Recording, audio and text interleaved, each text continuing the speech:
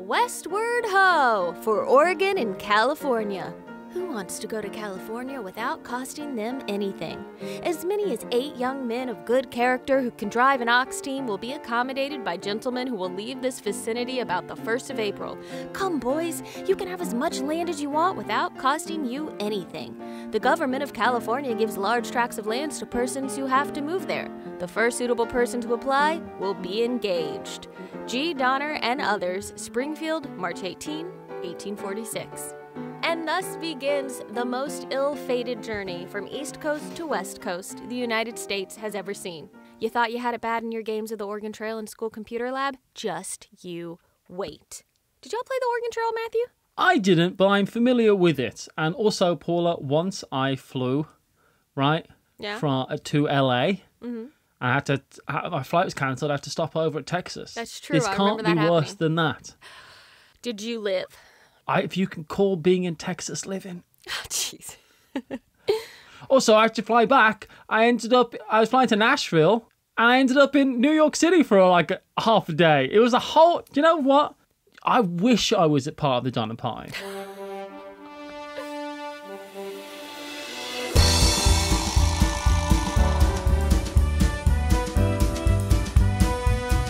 Welcome to Remember, the show about histories, mysteries, and did you know that the Oregon Trail stretched from Independence, Missouri to Oregon City, Oregon, was 2,000 miles long and took between 5 and 6 months to traverse.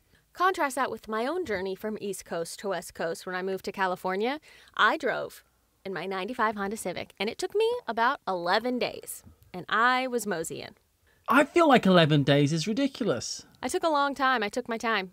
It took me 11 days. I could have done it in 4 days. Yes, if all you're doing is driving, sleeping and driving, it's about a 4-day drive. Why am I so good at American geography? Speaking of geography and context for you, Matthew. Oh, that's Matthew. I'm Paula. We're your hosts.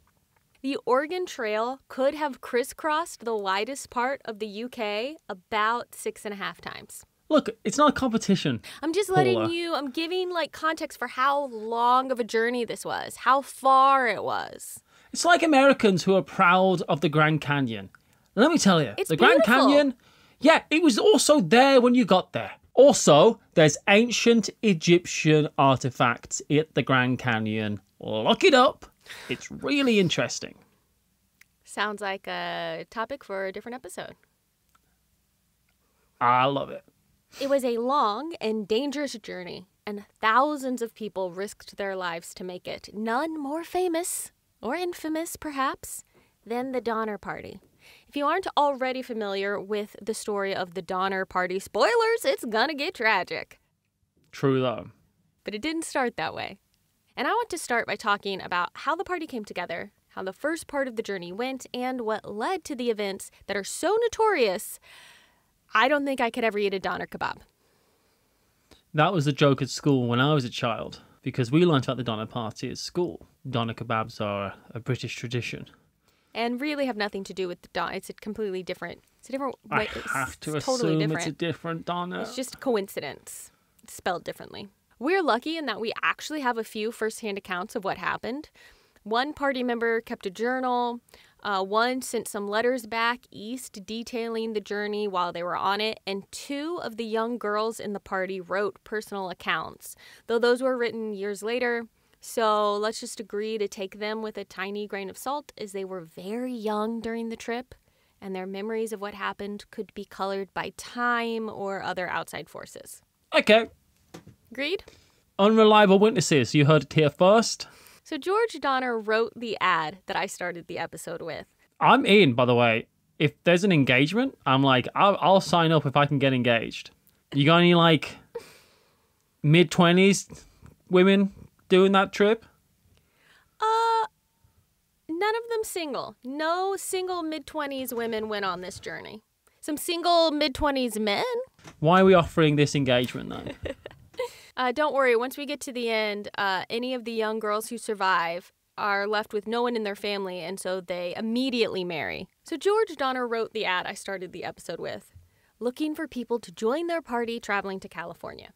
George and his brother Jacob, who were wealthy and successful farmers, decided to join up with James Reed, a wealthy and successful contractor, because it costs money to do these things, to head west. They gathered up their families and some hired help and left Springfield, Illinois, to meet up with a larger caravan planning to leave Independence, Missouri. I think that's how people in Missouri say it. Missouri? It can't be, but I think so. let's say it they is. say Missouri.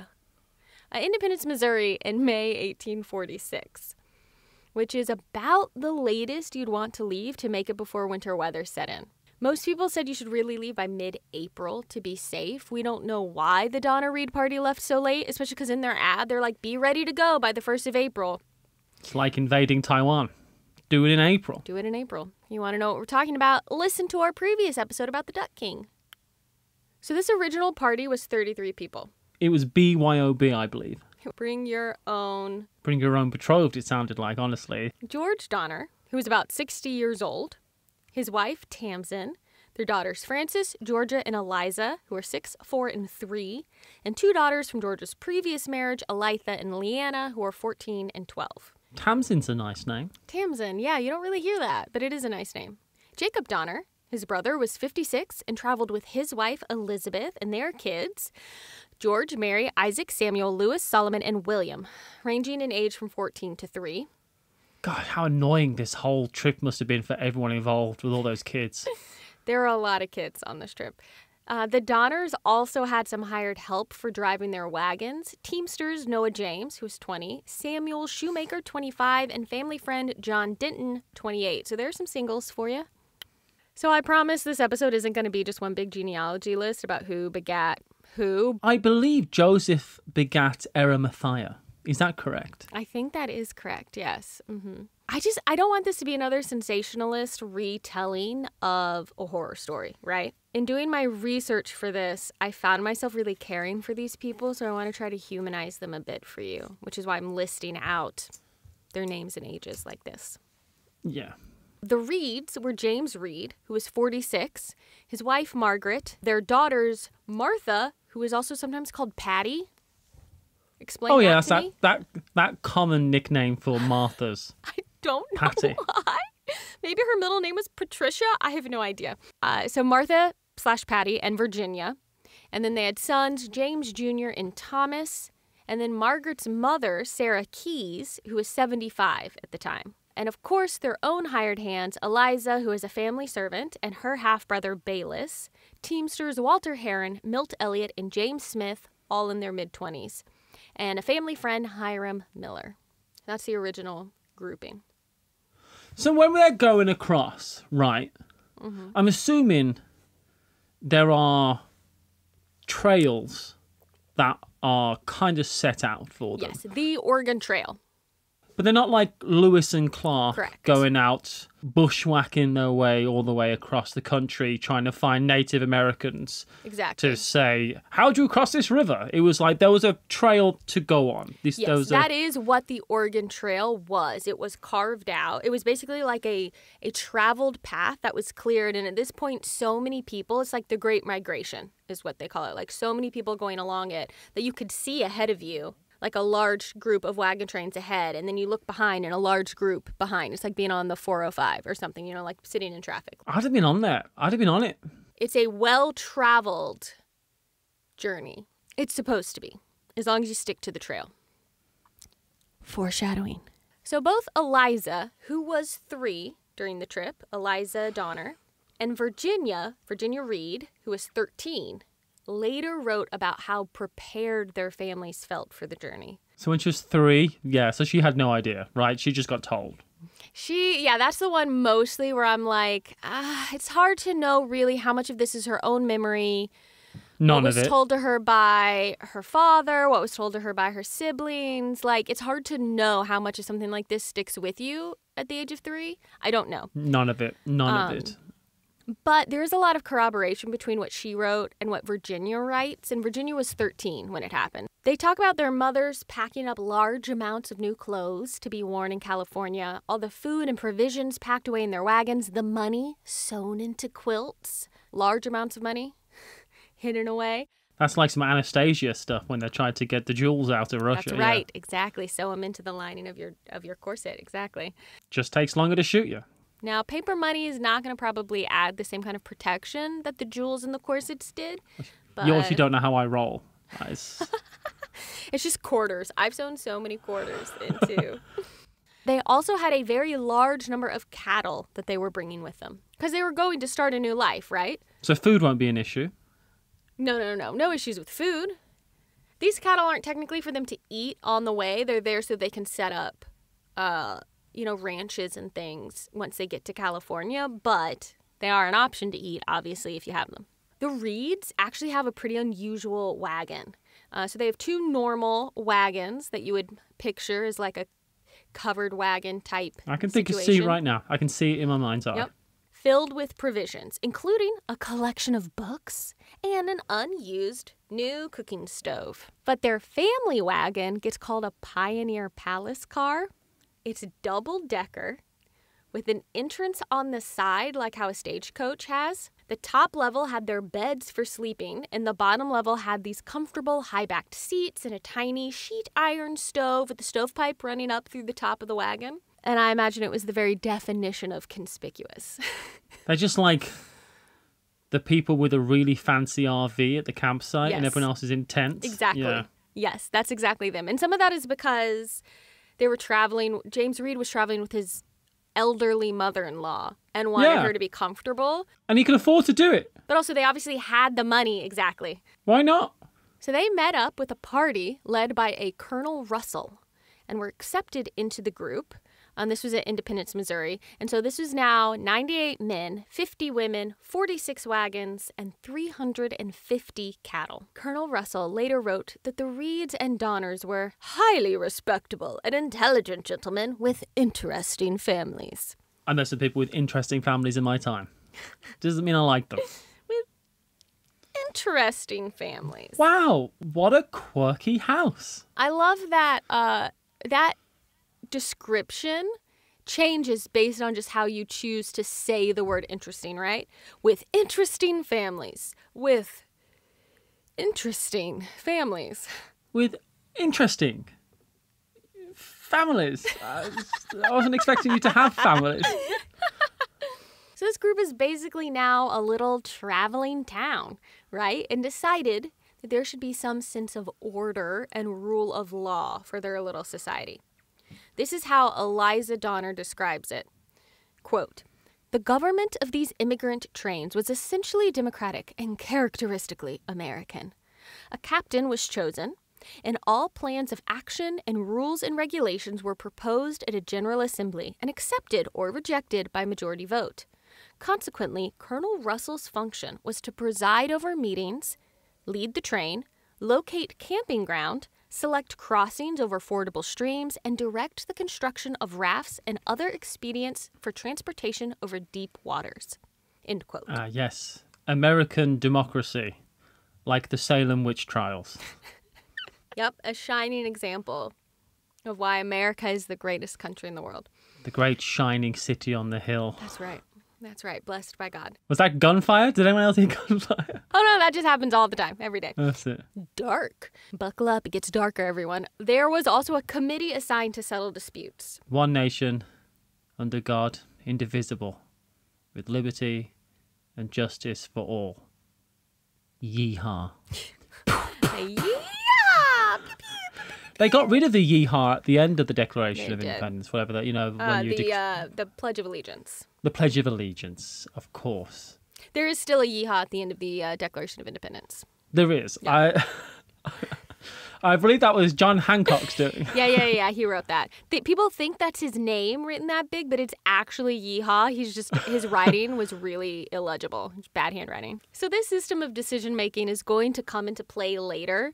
The committee assigned to settle disputes and the way leadership decisions were made. And this is going to be one of the reasons that we know this whole event as the Donner Party and not the Donner-Reed Party, and also not the Donna-Reed Party. Which is a joke I did not write into the script. I just thought of just now, so I said Well done. Pretty good. Right? That's why you're watching. That's Pretty good. why you're here. everything is really going pretty smoothly. The accounts talk about the beauty of the country they're traveling through, the camaraderie they're building with their fellow travelers, the animals they're seeing and hunting, the joy of horseback riding and fresh, uncivilized air. It probably was amazing. I've driven across the country. It's beautiful. I mean, it's amazing, the different terrain that is in the United States. It really is. Did they have to watch out for Indians?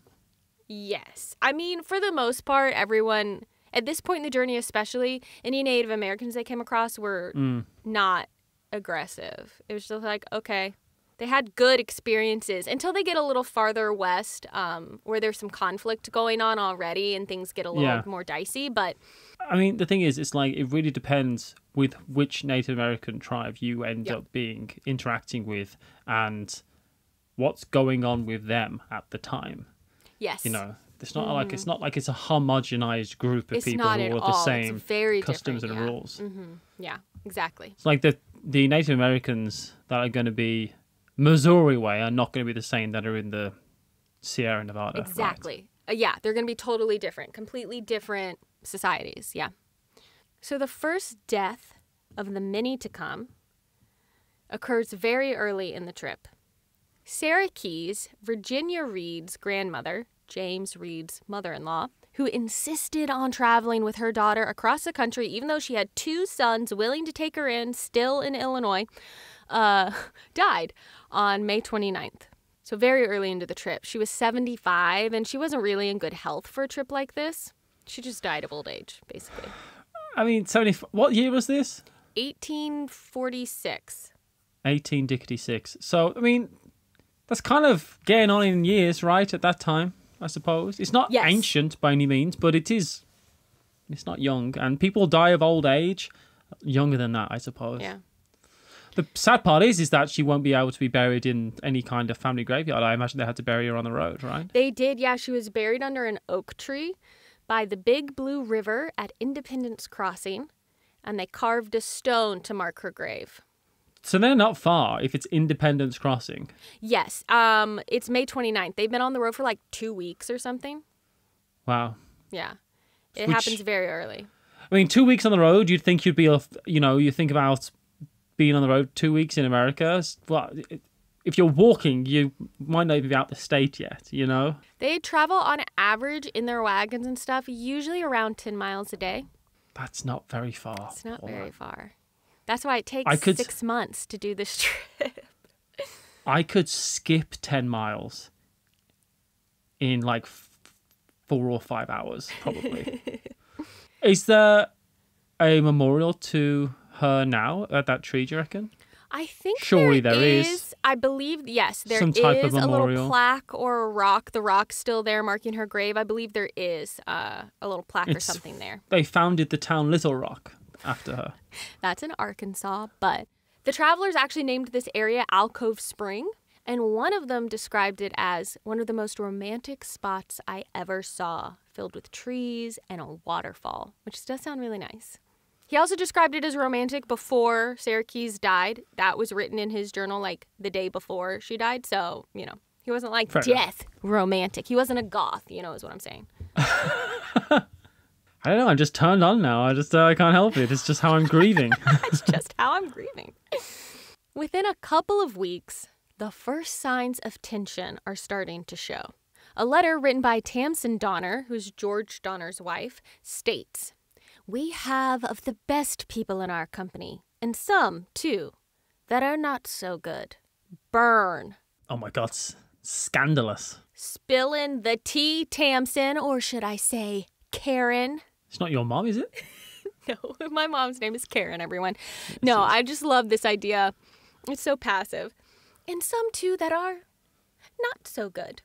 I remember meeting your mom. She was on a Target car park laying down on the floor outside where the shopping carts are put back, claiming that someone had run her over.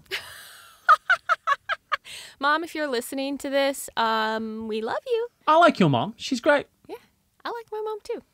The halfway point of the Oregon Trail was marked by Independence Rock in Wyoming. They've got so much time to think of names for places en route. And they call it Independence Town, Independence Crossing, and Independence Rock. Americans are very proud of our independence from England, I suppose. I guess if you are on a trail, you want things to be named the same as you go along, so you know you're still on the trail, right? I don't know why it's called Independence Rock. It just seems very American. Everything's just named Independence, right? It's like in the UK, every pub is like Sheepshead Pub or whatever. You know what I mean? It's like everything. There's just like the same name over and over. Do you know why pubs in the UK have got names like Black Dog, Red Bear, the Old Hag, you know? They've got names like that because most people who would frequent those pubs back in time were illiterate. So they had to know what the pub was by the symbology of the pub. So, this must be the Black Goat because there's a picture of a black goat on the wall. So this is the place. So now you know. Now we know. So this halfway point was marked by Independence Rock in Wyoming, a large granite rock about 130 feet high, almost 2,000 feet long, and 850 feet wide. And I'm not converting that to meters. If you reached it by the 4th of July... I think of things like that in feet. Okay, good. That makes sense in feet. Okay, good. Only something's only meters if it's just tall. Okay. It doesn't make sense, but carry on. If you reached this by the 4th of July, Independence Day, you were on schedule. So many immigrants carved their name into the rock, it became known as the Great Register of the Desert. So I guess people have always had the decision to write that they was here on things. Yeah. You should see they've got preserved graffiti in places like Pompeii, for instance. Wow. Humans be humanin', you know? They actually found some graffiti on Hadrian's Wall recently, I believe. Or I heard about it recently. They were talking about it. And it's just a picture of a cock. No way. Exactly like you would think. On an abandoned railway track, exactly like that. People have been doing that forever. Our party didn't reach Independence Rock until July 16th. Idiots! And while there, a lone rider delivered to them an open letter written by Lansford Hastings. Hastings had a guidebook about traveling to Oregon and California, and in this letter advertised that he had found a new, shorter path to California. This Hastings cutoff meant going to Fort Bridger rather than Fort Hall and crossing the Great Salt Lake Desert. And that's why we say make haste now. Make haste, that's exactly. Did you know that's why we say make haste? That's why we say that. And you can say that fact to your friends and family and say, you heard it on Remember the that's podcast. Right. That's all true. That's all true and factually accurate. Hastings claimed that this path would save 200 miles of travel and that he would meet interested parties at Fort Bridger and guide them along the cutoff. Did it? Yeah. There was a lot of deliberation about whether this shortcut should be used. The Donners and James Reed all thought it was worth taking the shortcut, and people associated with Fort Bridger vouched for it. But not everyone wanted to take the risk, so the party split, and George Donner was put in charge of the Hastings cutoff group, thus creating the Donner Party, which was made up of 87 people.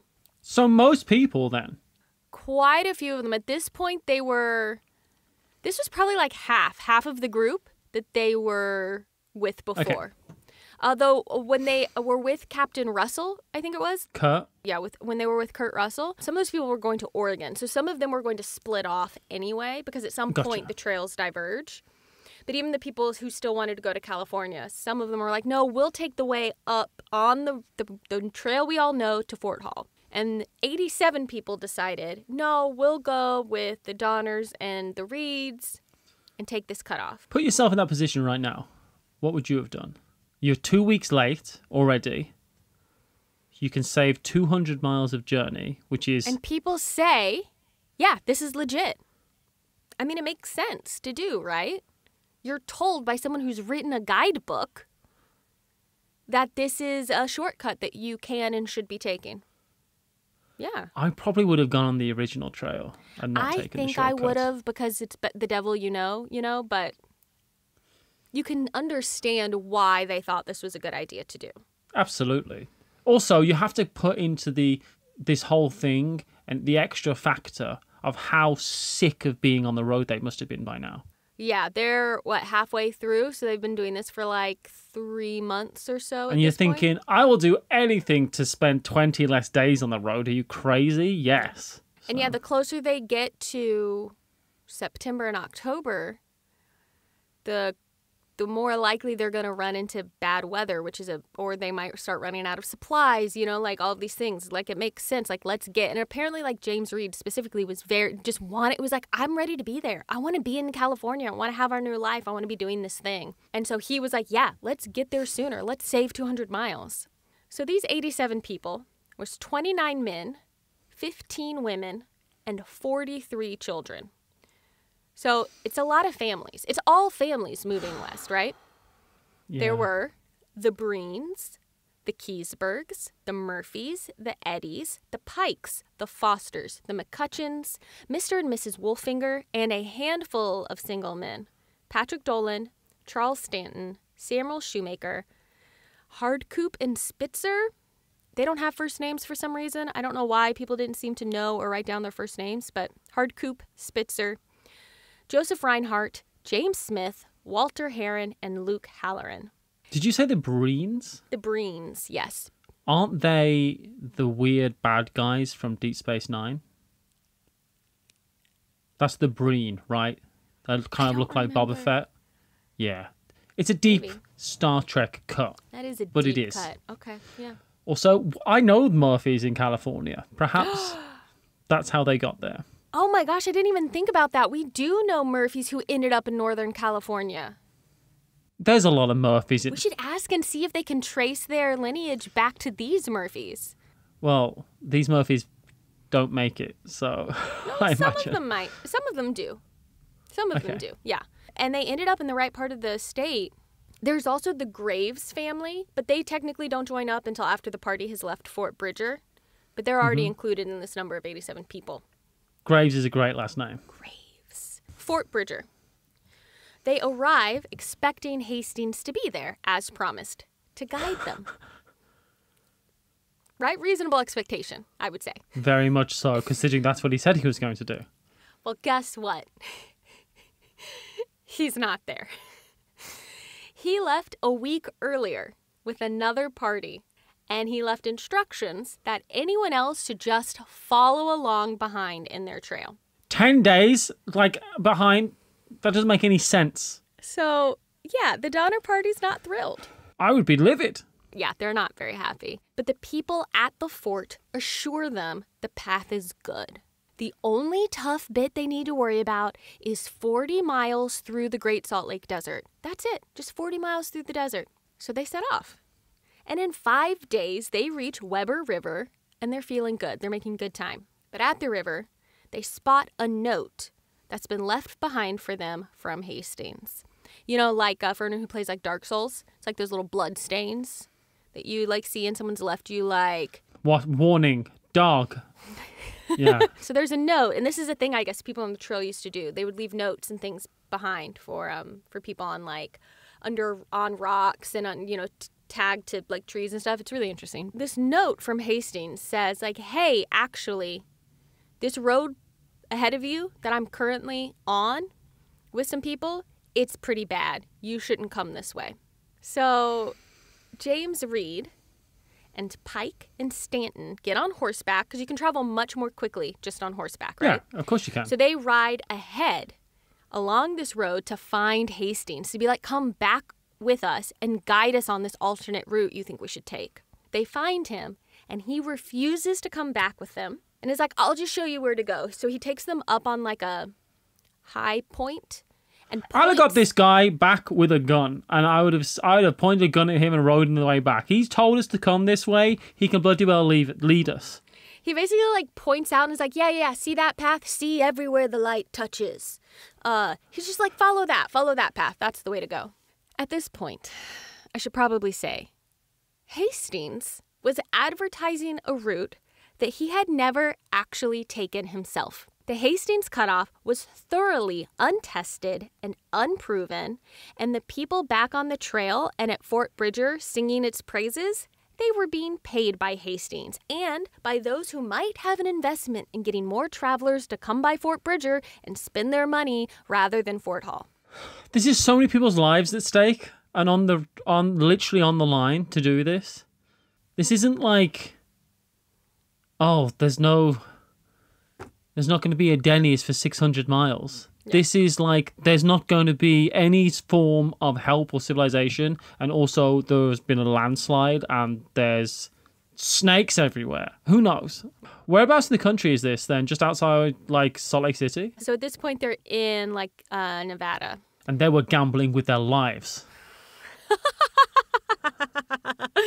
That's a good joke. The Donner Party tries to avoid panicking and they move forward, attempting to follow Hastings' instructions. But they keep getting turned around and doubling back. And remember earlier we were talking about how there was a path? The Oregon Trail is a path, like a road basically, that's already cleared and you can just travel it. That doesn't exist here. So they keep having to actually cut and clear the path to make way for their wagons. Like their wagons are big. They're so big that they're pulled by 4 oxen. So they're having to stop and clear a path to get their wagons through, meaning they go from traveling 10 miles in a day to more like 1 or maybe 2. They finally reach the Great Salt Lake after 30 days. It was supposed to have taken them a week to get there. It's on this shore that the second death occurs. Luke Halloran, who had tuberculosis, he dies of tuberculosis. Would you have gone back at this to point, the fort? It was apparently at this point they were like, it's too late to go back. We just have to keep going forward. We've made it to the desert. It's only 40 miles, and then it's going to be fine.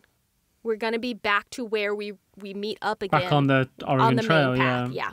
So the group rests and stocks up on grass for their livestock and water for everyone, knowing that in 4 days, they'll be across this desert. Except, it isn't 40 miles across the desert like they were told. It's 80 miles.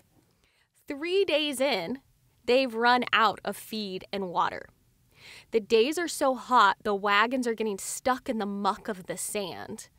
The nights are so cold because it's a freaking desert and windy that oxen are like suffocating from the sand being blown on them, and people are struggling to stay warm enough through the night.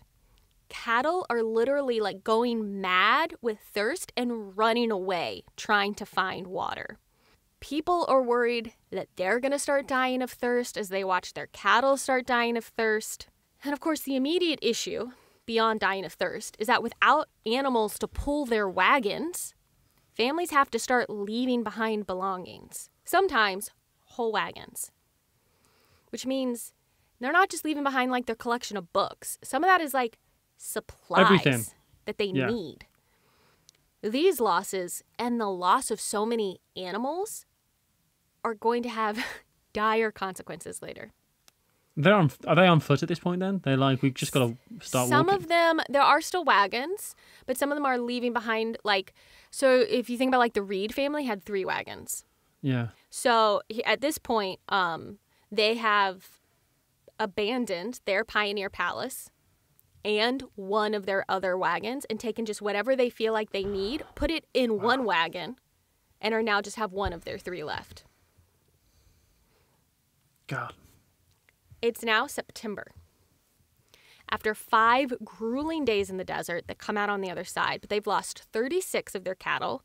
The Reed's entire herd is gone at this point. 4 wagons have been left behind. The Reeds don't have any more of their oxen. Like I said, they abandoned their Pioneer Palace. Other members of the party lend them some oxen so that they can pull one single wagon. At this point, they realize they are way behind schedule. And they've had to abandon so much, they don't have the supplies they need to reach California. Because this actually hasn't been a shortcut. Charles Stanton, who is a single man, is unattached, does not have a family with him, and William McCutcheon, who has a wife and a young son. They leave the party on horseback to ride ahead to Fort Sutter in California, where they can ask for aid to put on mules and bring back to the party, basically to help them survive to California. Yeah. Things were going so well, and now they're just all going to hell. And the worst is definitely not behind them. It's still to come. And we're going to talk about that and how the Donner Pass in Truckee, California got its name, and also why I can't bring myself to eat Donner kebab. I'm so engrossed in this story. I wanted to hear the rest. Well, if you feel the same way, you're going to have to tune in next week for part 2 of what happens with the Donner Party.